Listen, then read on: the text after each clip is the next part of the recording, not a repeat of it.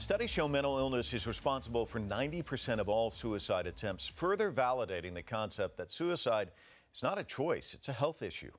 Nevertheless, one person dies by suicide every 40 seconds somewhere around the world. Our next guests know about suicide firsthand. By sharing their stories, they're hoping to erase the shame and stigma surrounding suicide. At 19, Kevin Hines leaped off the iconic Golden Gate Bridge in San Francisco. He regretted the decision the instant he jumped. Thankfully, he survived and has released a memoir about the experience. Cracked but Not Broken is a powerful story, and he's also dedicated his life to speaking out about suicide prevention and mental health awareness. Joining us via satellite is Eric Marcus. When Eric was only 12 years old, his father committed suicide. Then he lost a sister-in-law to suicide some 3 decades later. He's now the Senior Director of Loss and Bereavement Programs for the American Foundation for Suicide Prevention.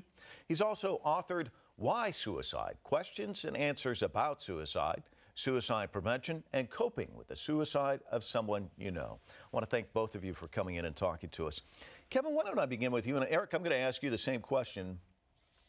Was it cathartic to write the book? Was it painful to revisit this chapter in your life? Helpful? How would you describe the process, or a mixture of all? All of the above. Yeah. It was very cathartic to write the book after having gone over the story so many times in my life and having so many people ask me to write a book, to put it in paper. It took 4 years, took a year to find a publisher, then it was published, and it's now helping people across the world. There's a handbook at the end of it on the art of living mentally well, and people are taking to it and they're utilizing it in their everyday life. How about you, Eric? Did you find it a catharsis, or was it painful or helpful? It was excruciating. I remember clearly writing the first sentence to the introduction about how my dad's suicide shattered my family's life, and I got it from my desk and I just wept. It was painful to do. I'm glad I did it. I'm glad I revisited the book after my sister-in-law took her life, because I'd had many more years of therapy by that point, and I felt more capable of talking to a lot more suicide loss survivors about their experiences, and I could write about my own family in greater detail because I had more courage and could ask them the questions that I didn't ask for the first edition of the book. And it was a great excuse to talk to my family and ask them the things that I was afraid to ask. And what did you find in that process? Well, I got a lot of answers. I recall blaming my uncle, my dad's brother, for not doing more. And in interviewing him, and I have a lot of him in the book now, I found out a lot about what his experience was like. He was only 32 when my dad took his life. My dad was 44. He was a kid dealing with something he'd never dealt with before, and his parents couldn't cope. So I've learned a lot more. And just this past week, my sister, brother, and I sat down for the first time and talked about our dad's suicide. That's 44 years after the fact. And I learned things about their experiences of that loss that I really didn't know, and it was comforting to learn more.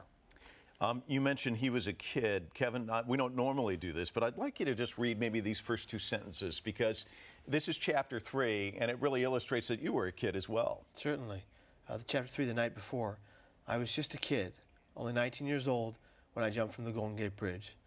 I was, in essence, at the very beginning of my life, yet I could only focus on ending it.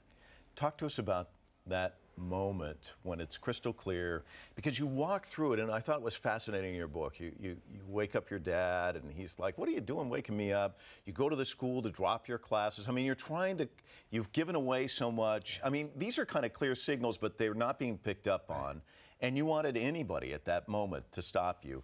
Walk us through that whole experience. So my father, that morning of my attempt, had come into my room and he said, "Kevin, I want you to come to work with me today. I'm very worried about you. I don't know what to do. I am not a doctor. I'm a banker." And he said, "I just think you should be with me today." And there was my opportunity to say, "Dad, I need your help." But I couldn't, because I was not yet ambivalent. I could only see death. I could only see darkness. There was no light at the end of my tunnel. And so we got to City College campus. He dropped me off. He told me he loves me, and he told me to be careful that day. I told him I loved him back. I stepped out of the car. A tear rolled off my right cheek onto my shoe. It's vivid. I will never forget it. My father drove away, and I thought to myself, this is the very last time I will see anybody I love, and the very last time anybody I love will ever see me. And I went onto the campus. I dropped the majority of my units, which they didn't tell me would drop me of my medical coverage.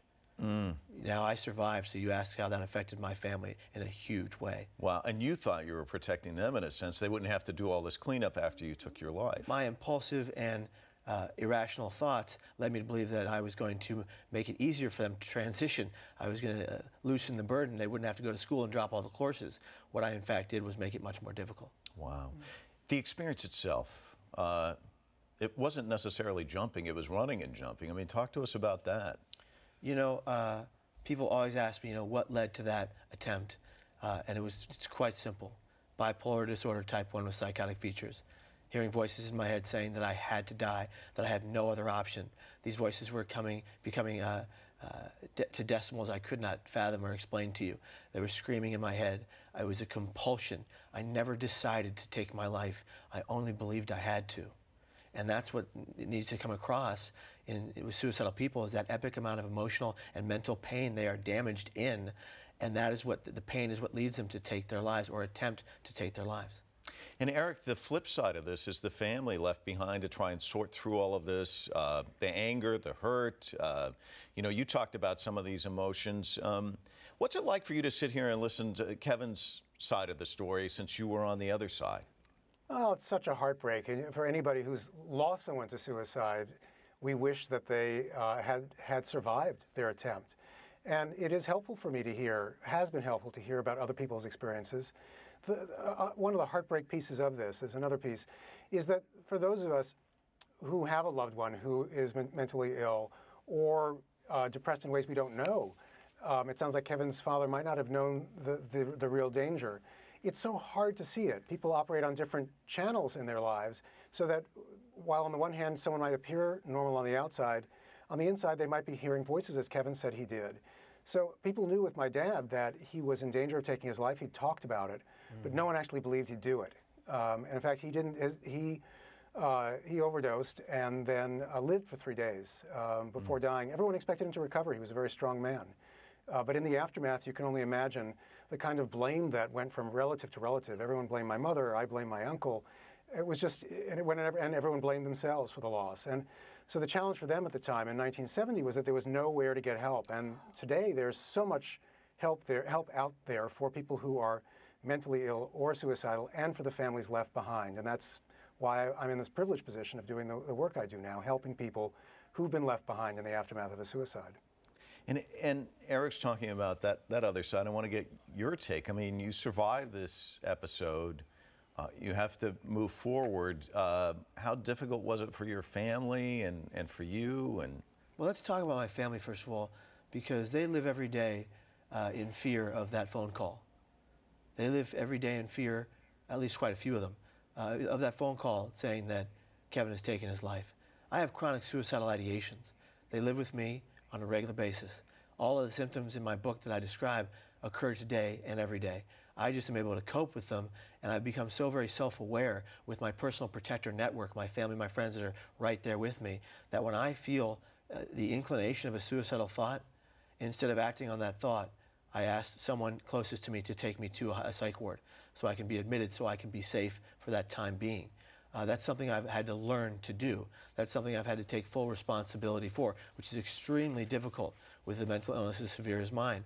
My family dealt with a great deal of emotional and mental pain and trauma because of what I did, and that pain stays with them because it was so drastic. And so I feel terrible for that, but I hope we can come to that trust one more day and realize that this is not going to happen. I'm not going to take my life by suicide. What about suicide prevention? Some of these issues, it doesn't seem like when it comes to budgets as a public health issue that this is not really an issue that's addressed much. What needs to happen? Kevin, I'll start with you, and Eric, I want to give you a chance to chime in too. Well, there's a note that people take, and they say that for every suicide, there are 6 people directly affected. That's false. For every suicide, there are hundreds of people that are directly affected. And in those people that are directly affected, we're talking about funeral costs. We're talking about costs for the mental health treatment. We're talking about an exorbitant amount of money being spent on people without treatment. So if we implore our governments to fund suicide prevention wholeheartedly, fully, as they would fund something more effective in their minds, we could reverse not just the trends of suicide around the country, but we could reverse things like homelessness, joblessness, leaving a work on a mental health or sick day because of your brain. We could do all these things and save this nation so much money by addressing mental health, by addressing suicide prevention as opposed to coming in afterwards. Let's get it before it happens. Let's go to every level of school, and I mean every level, from the time kids can comprehend what the word suicide can mean, because we know now that you don't give them the idea by talking about it if they're not thinking about it. If they are thinking about it, they're more than likely to hear what you have to say and tell you the truth about their pain. But if we go back to the younger kids, starting from, I would say, around 5th grade on, talking about prevention, mental health awareness on a regular curriculum in our schools, eventually the tide would change because everyone would grow up educated about mental illness. And I think that's one of the things we must change in this country. Eric? Yeah, Mike and Kevin, I agree with what you said. The key is when we talk about heart disease and heart attacks, we don't talk about preventing heart attacks, we talk about good heart health. And the way to prevent suicide is to promote good mental health. And for those of us who've been through the suicide of a loved one, I've been very conscious of my own mental health, which meant that I started seeing a therapist when I was in my mid-30s to make sure that I was in better shape at age 44 than my father was, because I feared that I might do the same thing he did. And one way to break the cycle of suicide, at least in families where there has been suicide, is to make sure that people get help, that they reach out. And that's the key with all of this, reaching out, not living in isolation, whether you're someone who is suicidal, suffering from mental health, or you've lost someone to suicide. Don't do it alone. You don't have to. And that's actually what got me to the American Foundation for Suicide Prevention in the first place. 2 weeks after my sister-in-law took her life, I went to a Survivor Day event because I decided I couldn't do it alone this time. I did it alone when I was 12.